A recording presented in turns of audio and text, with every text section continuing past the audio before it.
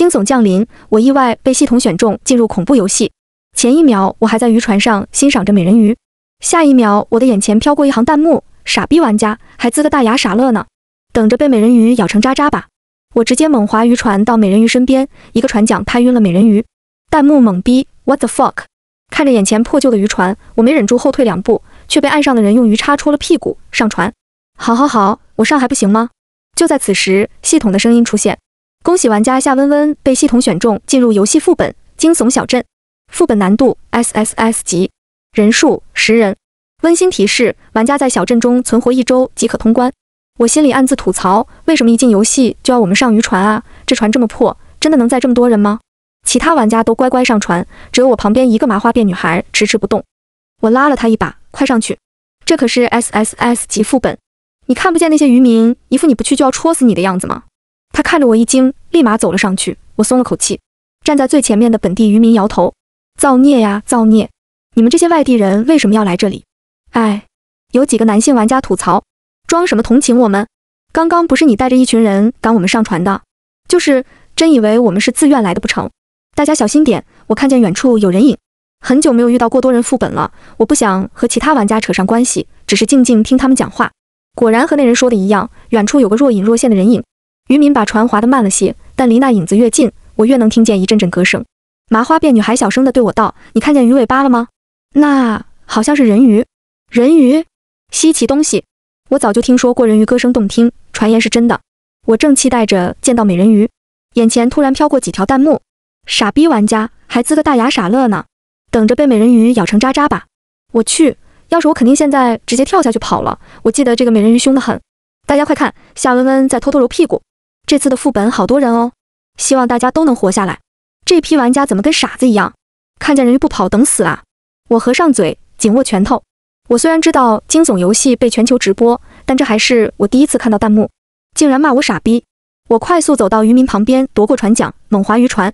等其他玩家反应过来时，我已经快要逼近美人鱼。美人鱼低头咯咯笑着，我一个船桨拍晕了她。弹幕：这什么操作 ？What the fuck？ 啊！等一下，脑子转不过来了我。这不是夏温温吗？我温姐牛逼！美人鱼沉入水底。我转头过，发现玩家们都在对我输出。我成，你他妈是不是有病啊？差点把我们甩下去，真是倒了8辈子血霉，匹配上你这样的队友。我有预感，和你一块打得更早。能不能别老给我匹配猪队友啊？我们要活1周啊！你这样不是害我们吗？我捂着耳朵，略，不听，王八念经。紧接着，我一头跳进了水里。在水里，我还是能听见船上玩家的声音，很小，但在玩里显得格外大。呦，说几句就寻死去了。你们这样不好吧？大家都是队友。什么队友？你没看见他刚刚划船那劲，要把我们全甩下去呀？弹幕依旧存在。夏温温跳水走了，其他人怎么不跳啊？这里不跳，等人醒过来就来不及了。已经醒过来了，船上的人要遭殃了。我听见了船裂开的声音，通过弹幕提示，我知道是美人鱼张大嘴咬破了船底。我的背后有个鱼影从船下那团血中冲出，直奔我来。弹幕：傻逼夏温温，游那么慢没吃饭啊？快游啊！其他玩家只是受了轻伤，我看这人鱼的目标是夏温温啊。我要是被别人拍晕，我也会复仇。只有我觉得夏温温这个蛙泳有点好笑吗？我更加卖力地蹬腿，快到岸边时用力一蹬，感觉脚刚刚有了着力点，直接就上岸了。我闭着眼，大口吸着新鲜空气啊，这就是活着的感觉吗？再睁眼，一圈鱼叉指着我，我双手自动抱头，流出2行泪。哥哥姐姐叔叔阿姨们，你们不会忍心又把我扔海里吧？一个渔民收起鱼叉，跪在我面前，您刚才击退了邪恶的人鱼，您是我族的战士啊！其他渔民跟着拜我，我得意地拍拍身上的沙子站起，双手叉腰，哈，平身，不必如此多礼。弹幕笑得跟个傻墩一样。我刚才看见夏温温蹬了人鱼一脚，我去，战士，我怎么不记得这副本里有这个情节？我怎么感觉夏温温爽到了？其他玩家也陆续上来了。渔民继续道：尊贵的战士，请问那些上岸的人都是您的朋友吗？我看了下其他玩家，他们扭头。麻花辫女孩已经被吓得瑟瑟发抖。我勉强算是吧。渔民扶受伤的玩家离开，他们邀请我去参加族中宴会。我立马来了兴趣，有好吃的吗？有好玩的吗？他们互相对视，当然包您满意。弹幕：不是，这姐看不出渔民不对劲吗？这可是恐怖游戏，怎么可能有正常人类？ SSS 级副本，我好像已经看到夏温温是怎么嘎的了，其他玩家被带走了，大家的眼神都很恐惧啊。晚上小镇的镇长就带我去了宴会，一路上他都在对我道歉。白天真的是对不起你们啊。我们这里每隔7天就会有一群外地人出现，因为曾经有外地人害得我们族人被人鱼吃掉，所以才，是我们过激了，还好你还活着。温温，你击退人鱼的本事正是我们需要的。一会在宴会中，你能教大家吗？我比了个 OK 的手势，没问题，没问题。弹幕笑了，夏温温别搞笑了，他能教什么？宴会，我知道这个情节，很恐怖的。夏温温要是能看见弹幕就好了，我真想告诉他宴会真的很危险啊。我也想跑啊，可是这镇长也拿着鱼叉，我屁股还疼着呢。宴会在小镇中央举行，大家都围坐在一起吃着大鱼大肉。我愣了一秒，镇长关切道：怎么了？我紧张地咽了下口水，假装开心道：这些食物看起来好美味哦。靠！早知道刚才应该冒着被戳屁股的风险跑的。弹幕上看戏的人居多，傻眼了吧？夏温温，你们都看见了吗？这些根本就不是渔民，是伪装成渔民的诡异呀！我去，这个副本里的诡异已经进化成这样了吗？会假扮人类？他们假扮的目的是什么？当然是让玩家放松警惕呀！小镇的人全部聚集在这里，不，应该说是诡异全部聚集在这里。能看得出来，有的诡异伪装的还不够精湛，尾巴已经露在外面。还有的诡异脸上的皮裂开了口子，我能感觉到这些诡异和之前那些副本里的诡异不一样，他们的眼里全是贪婪和欲望。嘿，战士，你不是答应教我们怎么对付人鱼吗？我们不会游水，很怕平时捕鱼被人鱼袭击，你能教我们吗？一个诡异起哄道。我点头，当然，你们给我提供住所，这是应该的。弹幕，夏温温疯了吧？他刚才明明就是被吓到了，虽然只有1秒的慌乱，但我看得很清楚。这样他还要教这些诡异吗？我倒要看看夏温温咋整。别叫了，有些人，你不知道温姐演技多好吗？所以诡异让玩家放松警惕，是想向玩家请教怎么游泳。不是，这弹幕里真有人以为我夏温温是个二傻子啊！我白天差点被这些诡异害得葬身海里，现在又怎么可能教他们游泳？我故作深沉，想必有人看见我在水里是怎么游的了吧？有诡异举手，我看见了。我咳了一声，不错，来，你告诉我，我游泳时像什么？诡异摇头。另一个诡异举手，我知道，像青蛙。我鼓掌。天哪，多么聪明的孩子！所以学会游泳的秘诀就是先学会像青蛙一样跳跃。都给我行动起来！诡异们大眼瞪小眼。真的假的？这么简单吗？他是不是在耍我们？以前从来没有人类这样说啊，智商还真是高。我起身在每个诡异面前都打响指。行动起来，行动起来！不学怎么知道真假？快点，快点，快点！还想不想学了？最后一句话我故作生气的样子。镇长见状，赶紧叫诡异们行动起来。大家都蹲在地上开始跳。弹幕，这个景象我第一次见。温姐厉害呀！这些诡异怎么一跳跳几米远啊？你们看最边边那个诡异，跳得好高啊！我站在一个诡异面前，要投入知道吗？来，学生蛙叫，你就会更加投入。呱！有的诡异见我教了这个技巧，也学着呱呱叫起来。我正满意地欣赏着这一切，有2个诡异在镇长耳边说了话。镇长看向我，又悄声给他们回话。没过多久，4个诡异抬出一个大水缸，里面有一条受伤的美人鱼。说实话，我真的有点笑不出来了。水缸里的人鱼有一头飘逸的蓝发，浑身都是伤痕。镇长指着人鱼对我道：温温，只要你好好教大家，这条人鱼有你的份。弹幕炸了，这些诡异也太坏了吧！虽然说人鱼凶残，但是每次都是这些诡异带着玩家闯入人鱼的领地才被伤的。人鱼不发怒才怪。我怎么感觉夏温温快哭了？这人鱼好美呀！这镇长之前还说自己族人被人鱼吃，这怎么看都是他们想吃人鱼呀！我微笑，但说话的声音轻微颤抖，这一看就是好东西啊！镇长，你对我也太好了。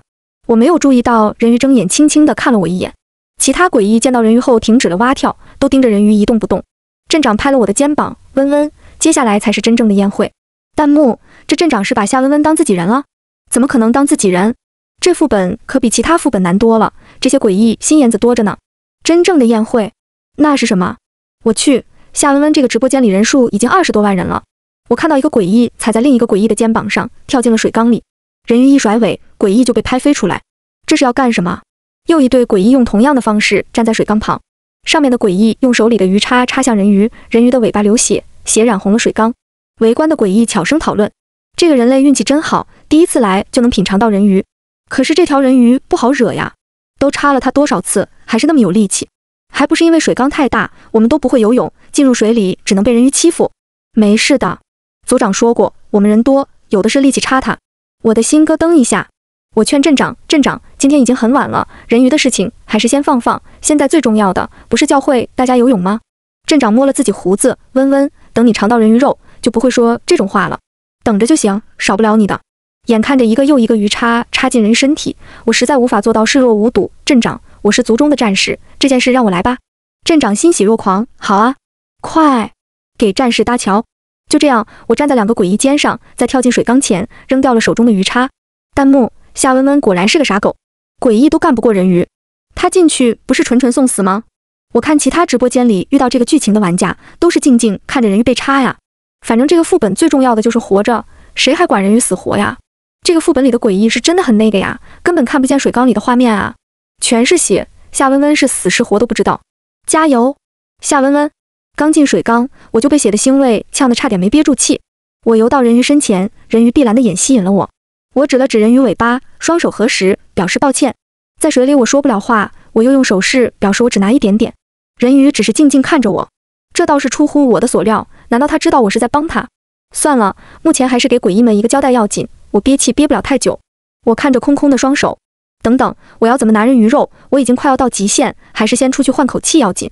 2米深的水缸，我现在怎么也游不到顶。最后，我不自觉地张嘴想喊救命，更多带血的水进入我的嗓子。我挣扎着，却沉入底部。夏温温嘎了，不会吧？难道被人鱼咬死了？不，我的温姐呀，你走了，我不相信其他人啊。要是没人通关，我怕自己被选进游戏啊，温姐。完了完了完了，这么久还没出来，完了完了完了。逝者已矣，安息吧。我一副很无语的样子看着弹幕，就不能盼我点好吗？我不知道怎么回事，但我确实没死。那些诡异还给这水缸换了水。我猛然从水底起身，游向水面，2个胳膊挂在水缸边，迟迟不肯出去。弹幕啊，诈尸了，诈尸了！夏温温怎么不出来？在水里带上瘾了？不是，这姐能憋这么久气呀？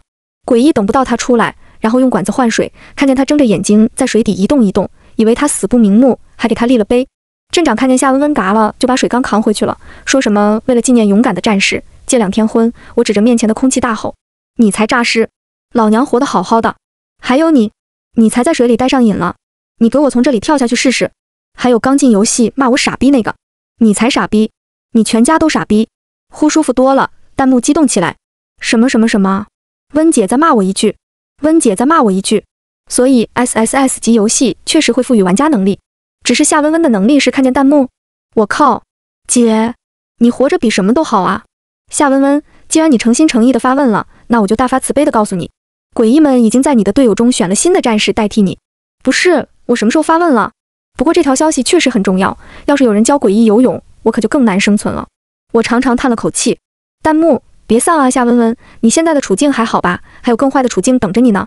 温姐身材真好啊。夏温温还有更坏的处境吗？我觉得他这2天至少没事吧，毕竟诡异结婚2天。傻孩子，人鱼也不安全啊，人鱼也不安全。以我现在对人鱼的了解，人鱼应该是人不犯我，我不犯人。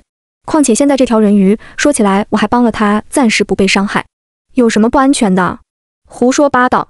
我看了下水里的人鱼，人鱼直勾勾盯着我，趁我不注意，人鱼用鱼尾将我卷进了水里。我，来人啊！救命啊！咕噜咕噜咕噜咕噜，弹幕啊！这人鱼还真和你们说的一样啊，真不安全啊！温姐，别嘎！你们看人鱼的耳朵，好像比刚刚更加通透了点。什么呀？那是这人鱼太虚弱，现在又有个女的在他面前，所以进入发情期，想要补充能量了。水里，夏温温不能憋太久吧？那不是又要嘎了？不是吧，不是吧？人鱼还能对不同种族的发情吗？不是吧？人鱼的尾巴紧紧缠绕着我，我现在担心的不是人鱼怎么对我，而是惊悚游戏全球直播这个问题。我看着人鱼，和他用眼神交流。那个，我们有生殖隔离，不合适。还有，你能不能忍一忍？有20多万人看着我们啊！我突然意识到，我一直穿的都是白衬衣，在水里，衣服早就，我差点气晕过去。或许是因为人鱼缠我太用力，尾巴上的伤口又在渗血。不一会，水缸成了浅红色。弹幕，妈妈呀，这是我能看的吗？嘿嘿，不对，怎么又看不太清了？求你了，姐，让我看看吧。水里是什么感觉？太好了，这血流得好。我挣扎着，真是的，之前沉底都没死，现在可不能被这人鱼要了命。我努力抽出胳膊，双手交叉表示打咩。人鱼缠着我离他更近，张嘴。我伸手给了人鱼一个大臂斗，臭不要脸。我好像能在水里呼吸了。难道我下温温命已经硬成这样了？都能在快死时进化了？感觉不太可能。我把手背在身后。啊，对不起，是你救了我吧？人鱼问我，你今天指着我尾巴是什么意思？你那手势是说我小？不，我只是想要一点点你的肉，这样啊？是的，都是误会，可以放我出去了吧？明明水很凉，可包裹着我的尾巴却有温热感。人鱼脱下他的上衣，将我放在他的身上，松开了鱼尾。蓝色的衣裳盖住了我，这衣裳能隔绝水，你不会受凉的。不是说人鱼虚弱吗？为什么鱼尾我正脱不开，现在搂着我的手臂我也正脱不开？我自己都给气笑了，这叫虚弱？我还想挣脱束缚，人鱼的一句话堵住了我。夏温温，你早就认出我了吧？我尬笑，哈哈，你在说什么？我怎么听不懂？我第一次见这条人鱼就觉得它很熟悉，那种感觉像我在之前副本里遇到过的那个和我约会的 BOSS。 人鱼闭着眼打算休息，我却毫无困意。这还是我第一次贴在胸肌上，我怎么可能睡着？我看着弹幕过了一夜，这血水什么时候能散去？我服了，我都听不到他俩在说什么。温姐，我劝你识相点，告诉我们发生了什么，要不然我就不跟你玩了。夏温温，你告诉我你们干了什么，我就告诉你其他队友和那些诡异的情况。好像也没发生什么事，我出不了水缸，总不能趴在水缸边沿上休息。我听见了诡异的声音，组长叫我们来看看之前的战士死了没，还用看吗？昨晚眼睛睁那么大，肯定死了。就是啊，多此一举。怎么水又被血污染了？快换水吧，人鱼死了肉就不好了。那组长那边就说死了，尸体总爬不出这水缸。也是，不过为什么新的战士说游泳最重要的是换气什么的，和那个死了的战士说的不一样？到底哪个是真的？门又被锁上了，诡异的声音也离我越来越远。换水！人鱼见我开始着急，放开了我。我趴到水底开始装死。诡异换完水后，第一眼看见的就是我睁大眼死死瞪着他们。诡异撒腿就跑，我在门缝那里看见了熟悉的影子，是那个麻花辫的女孩。镇长带着女孩进来，陈寒，只要你好好教大家，这人鱼也有你的份。陈寒捂着嘴，满眼不可置信。镇长安慰他，温温是我族勇敢的战士，虽然他牺牲了，但我们都会铭记他的事迹。鹿晗有些控制不住自己的情绪，你们害死了他，你们害死了他，真的死了。弹幕，不对啊，这个陈寒不是诡异门后面选的战士啊，我明明记得他们选的是个男的。对啊，我也记得新战士是个男性玩家。哇，这孩子真好，但温温还活着。快控制住自己呀，陈寒，这些渔民可是诡异呀，不能哭啊。这个镇长不会留这么看重自己队友的人类的，因为他们怕这种人会背叛自己。见陈寒眼眶里的泪都在打转，我偷偷从嘴里吐出泡泡。陈寒眼神困惑，立马意识到什么，多谢镇长，我能再靠近点欣赏人鱼吗？镇长点头。陈寒趴在水缸壁外，我快速眨了眼睛。陈寒接受得很快，真好，真好。镇长带陈寒离开，我在水底盘坐起来。奇怪，弹幕说诡异选的是男性玩家，可来看人鱼的却是陈寒，这是为什么呢？弹幕，我没看错吧？夏温温活得好好的，他难不成能在水里呼吸？我累得骚缸啊！夏温温铁肺，他身上怎么穿着人鱼的衣服？啊，发生什么了？不是说好不要提醒夏温温衣服透了吗？谁悄悄说的？我心情不好了，我咳了声。不要大惊小怪的啦，其实我除了能看见弹幕，还有一个能力就是在水里呼吸。你们说新的战士是男性，但刚刚进来的明明是陈寒啊！弹幕，你不要扯开话题，你快告诉了你昨晚干什么了？这个我也觉得奇怪，确实选的是个男玩家，玩家早上还教了诡异们换气，可过了中午就是这个陈寒了。你为什么有2个技能？既然这样的话，叫我进去玩2级。难道陈寒有什么特殊技能？我正思索着，外面传来了呼救声，还不止一人。可我出不去水缸，只能闲得吐泡泡。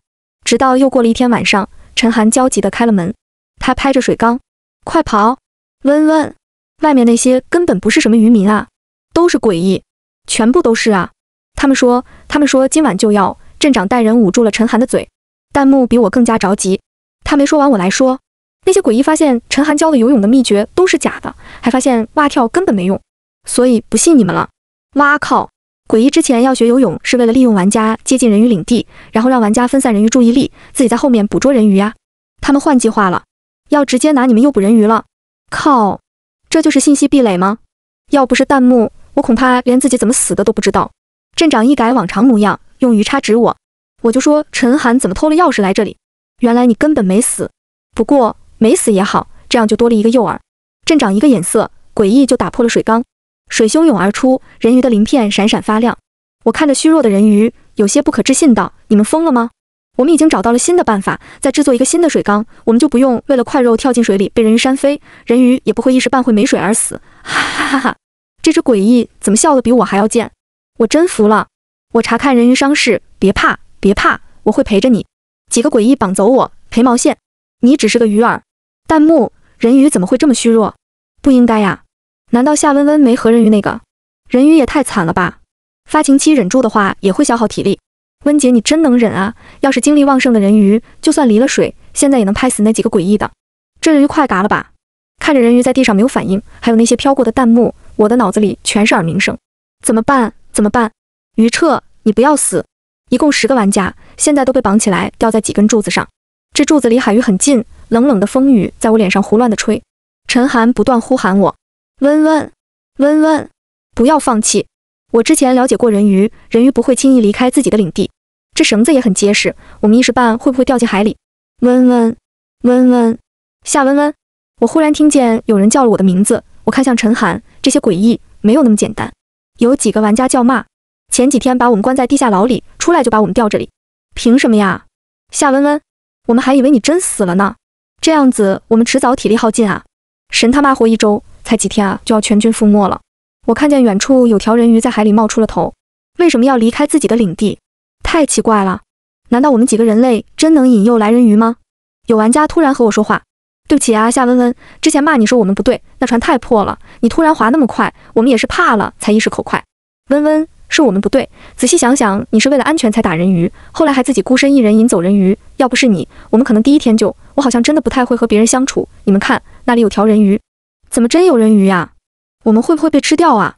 救命，我好害怕！人鱼那么大的体型，会不会跳出来一口一个呀？弹幕：温姐，快看下面，大家不会就这样全军覆没吧？真有人鱼在靠近岸边了，那么多诡异，不是送死吗？我看向地下，发现如同那次宴会一样，他们把鱼彻抬了出来，换了个不太大的水缸。鱼彻还是没有动静，诡异们用自己的身体搭梯子，将鱼叉插在鱼彻身上，好多好多血，比前2次都多。我听见了鱼彻吃痛的声音，海里又冒出几个人鱼的脑袋，我终于明白了，人鱼想救鱼彻。不知道为什么，人鱼越靠近，我越能听见他们之间的交流，明明这些人鱼的嘴都没有动。黄在受难，我们不能再这样懦弱了。可我们在陆地上攻击力会下降，那些坏蛋太多了。都怪我之前贪玩被抓住，黄才冒险上岸，中了坏蛋的陷阱受伤了。不要自责了，现在最重要的还是救出黄。温温，我看这些人鱼的目标不像是我们没事的。要是人鱼和地面的诡异大战，双方一定都会损失惨重，那样我们完全可以安全通关了。陈寒在期待通关，可我开心不起来。陈寒，这个副本里你的能力是什么？温温，我的能力是可以互换角色3次，别人也不会发现。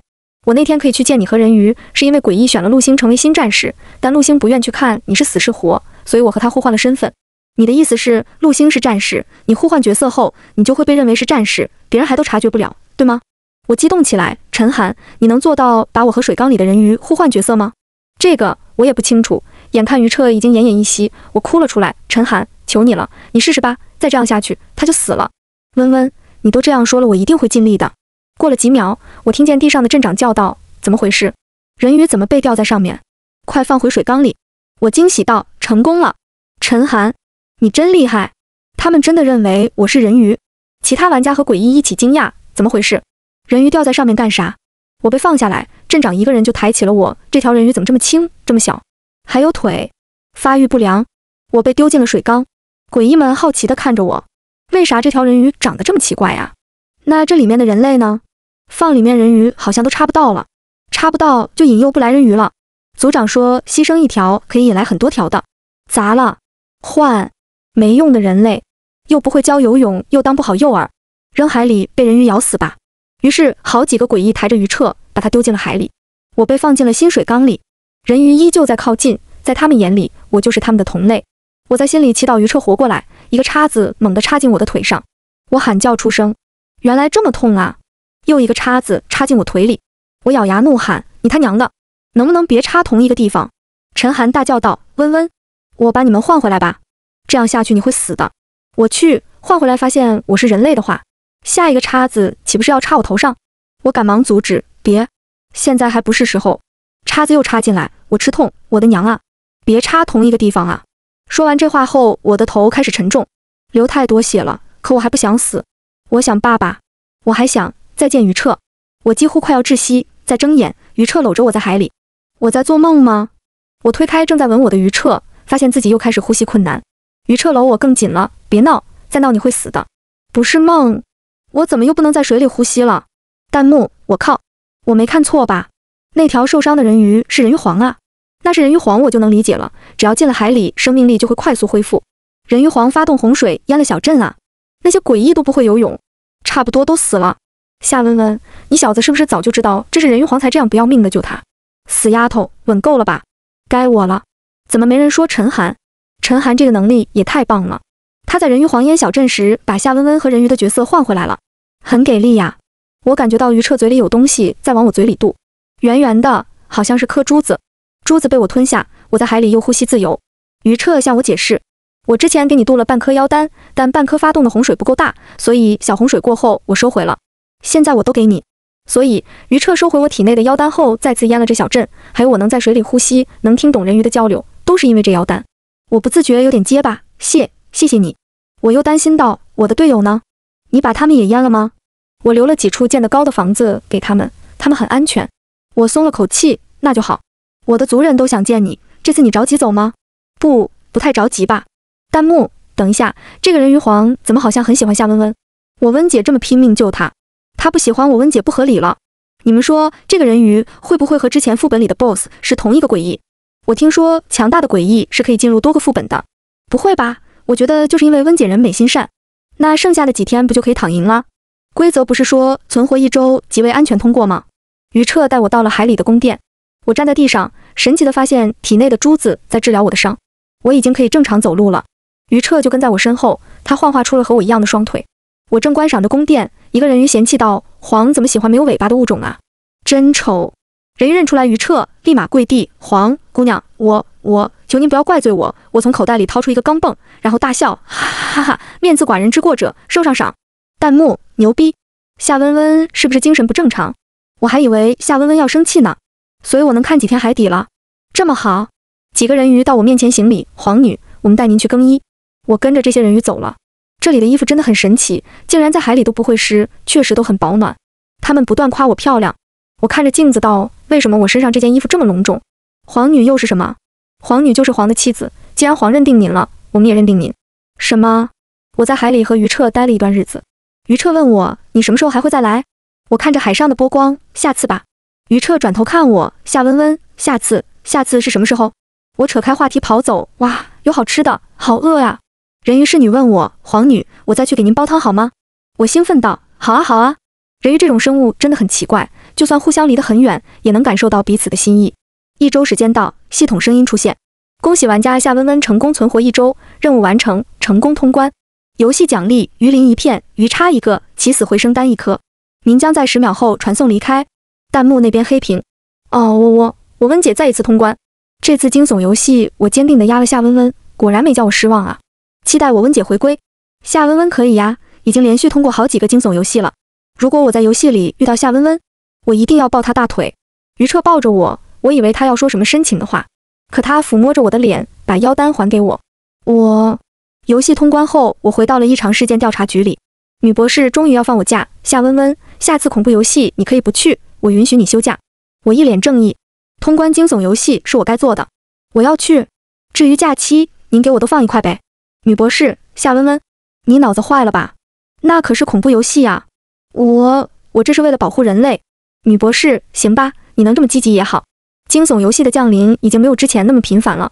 大概过了半个月，异常事件调查局里响起了熟悉的警报声：警告，警告，新的惊悚游戏已降临，副本难度 SSS 级，是否选择进入游戏？是否选择进入游戏？